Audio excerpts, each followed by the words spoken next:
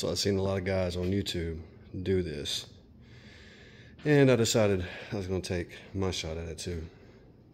So I'm going to make me a powered wheelbarrow that dumps.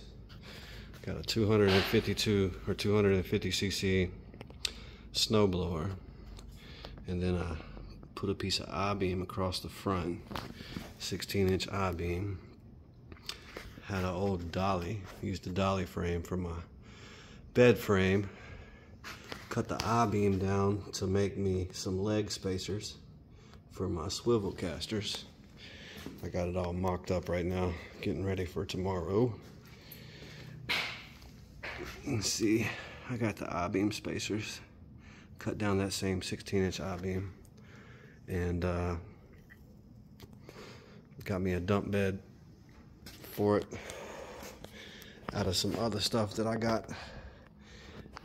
And everything that goes into this, aside from the caster wheels and the snowblower, and the hinges, of course, I got those from the hardware store, but the dolly came from the junkyard, the I-beam came from the junkyard. Actually, all them C-clamps came from the junkyard, scrapyard, or whatever. That jack came from the scrapyard. And the dump body that I'm putting on it also came from the junkyard. So if you guys don't hit the metal recycling places around your town, you need to. Or the auctions, you need to.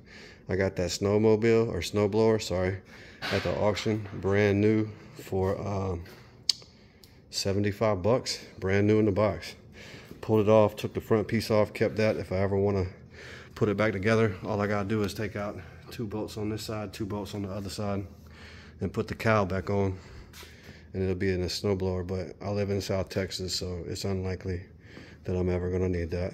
But anyway, I'll post some more videos of it when we get it finished, and then another video of it when I get it all painted. All right.